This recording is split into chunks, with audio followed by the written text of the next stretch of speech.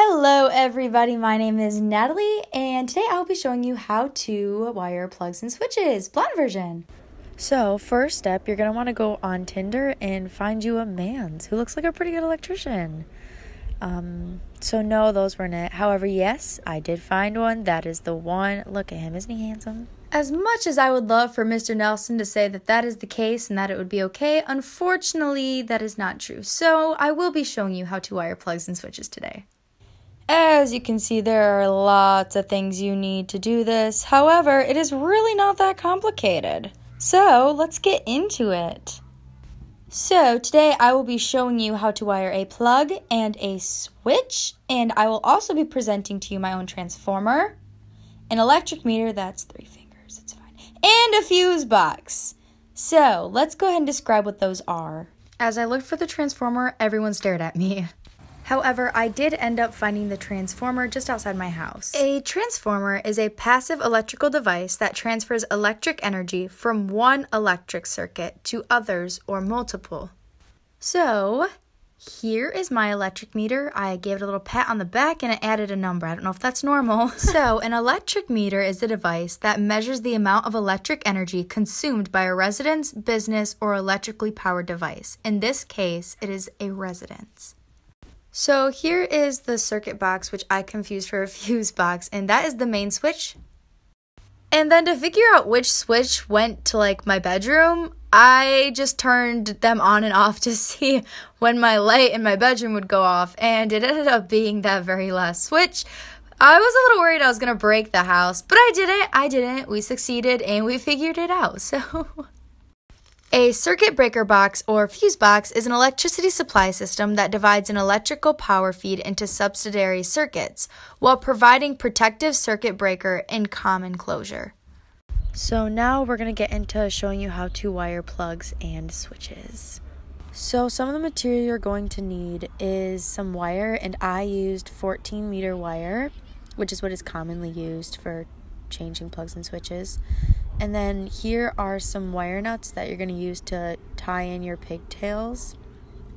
And then next I have the actual plugs and the switches, as you can see there. And then I also have a multi-tool, which has pliers on the very top of it, and then wire cutters with the wire gauge meter. And then it also has wire strippers down in the bottom, so what you can strip your wires with. So that is a pretty cool tool. And then you're also going to need a flathead and or Phillips screwdriver. Preferably both would be much easier. And then finally you're going to need the actual box that the plug and the switch goes into, and as you can see, the bottoms were pushed out so the wire can go through them and into the wall. So here is the wire after it's been cut. As you can see, there are 2 black wires and then 2 copper wires, and then this white wire you can actually cut if you would like to. And then you would just put a wire nut on them to mend them together. However, I just kept them together because they would still be together anyways. So those are all the wires, and they are already stripped. I'm going to show you what that looks like. So here I am stripping the wire. I'm putting the wire inside of the 14 gauge hole for my wire strippers, and then after multiple attempts, because I'm literally weak, I only benched 2 marshmallows.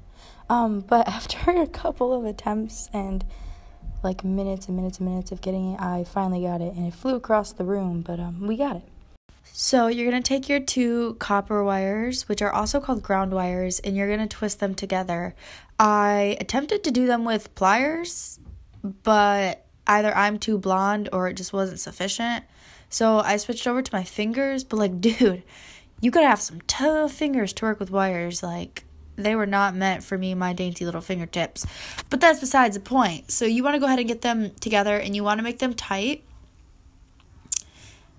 which is exactly what I'm doing here. And you could probably do them a bit tighter. And then you take the excess of the other wire and you cut it. Wasn't that satisfying? And then I took my pliers and I made the end into a loop so it could fit around the screw. So that's along the lines of what it should look like. Once you have the wire looped, you're going to take a flathead and you're going to screw that screw in. That way it will stay in place. So then you go ahead and loop the black wire as well, which is actually also called the hot wire. Like me, that was my nickname in high school. And then you screw it in. As you can see, I did the same thing with my other hot wire. And so all three of my wires are screwed in nice and tight. And then this is the fun part where you just push all those wires in there, make it look like it never happened. Just like my ex-boyfriend back at my old school. So then you go ahead and you screw it in with a Phillips screwdriver. And that is how you do a switch. Not the kind where you switch your sibling out for your cousin, but the kind you wire. So moving on to the plug, as you can see my wires are already stripped. And right now I am taking the two hot wires and I am tying them together. And you want to try and make sure that you're tying them around the same, so that way their ends where they are stripped will be pretty close together, so that way it's easier to wire nut them. So here that is. And then this is where you're going to have your first pigtail. So you take another black wire from a separate set and you are going to, as you can see, I line them up. And then you're going to go ahead and also tie that one in. I'm a little out of focus here. Yeah, that's real professional. Anyways, that's along the lines of what it should look like, maybe a little bit tighter, and you want them all around the same length so it's easy to wire nut. So here I am wire nutting those three wires together, the three hot wires, with a wire nut, and you want to twist until those things are tighter than your ripped jeans. Am I right, ladies? So then I took my pliers and I turned it into a loop so it would easily fit around the golden screw, and here I am screwing that in. That looked like a struggle. So next I'm working with the white wires and I am twisting them together as well to get them ready for the pigtail. Make sure obviously that they're around the same length so it's easier to put inside of a wire nut. Same thing, same thing. But there it is, and now we're going to add the next wire. So here we are adding the next wire onto the pigtail, which is what we're doing now. And we're lining it up so it's super easy to wire nut. Perfect. So now I'm wire nutting the three white wires together. Takes a lot of twisting. Honestly, my thumbs hurt after this, but we got it. And then I'm looping the end of it to go on the screw. So I looped it around the silver screw. That is not the right screwdriver. And then I went ahead and screwed it in so it was tight. So, newsflash, we're doing the exact same thing with the ground wires. Here I am struggling to twist them together and trying to line them up so it's easy for the wire nut. So then go ahead and add your extra wire to make the pigtail and have them all nice and lined up. And then we are going to wire nut those until they are tight, and it will look something like this. So then I made a loop with the other end of the ground wire and I screwed that in on the green screw. So just like the switch, you'll push all those wires inside because it's got to look pretty on the outside, even though it might not look so pretty on the inside. Reminds me of some people. Anyways, there's your perfectly good plug to charge your phone. And whatever else, I guess. So I placed the screen here to make sure that everyone knows if you burn your house down from this tutorial, it is not my fault. I did warn you that I was a blonde. Thank you for watching.